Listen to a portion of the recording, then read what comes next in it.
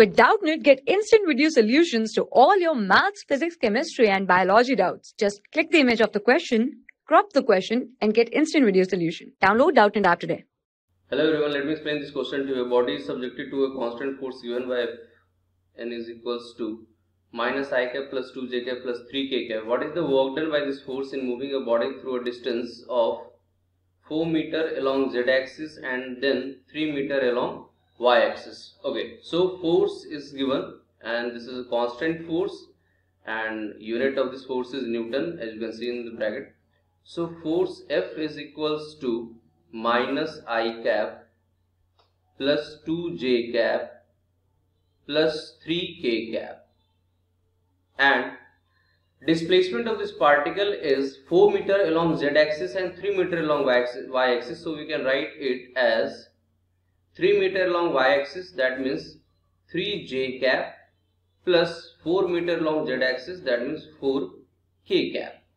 So here is force and displacement. We can calculate work done using formula force dot displacement, as we know that work done by force F, work done by force F is equals to force dot displacement.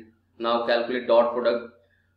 In this case, dot product is equals to product of x component plus product of y component plus product of z component. Here x component of displacement is 0, so 0, plus y component of force is 2 and displacement is 3, so 3 into 2 6, 3 into 2 6, plus 3 into 4 plus 3 into 4, so this is equals to 6 plus 12, 18 joule.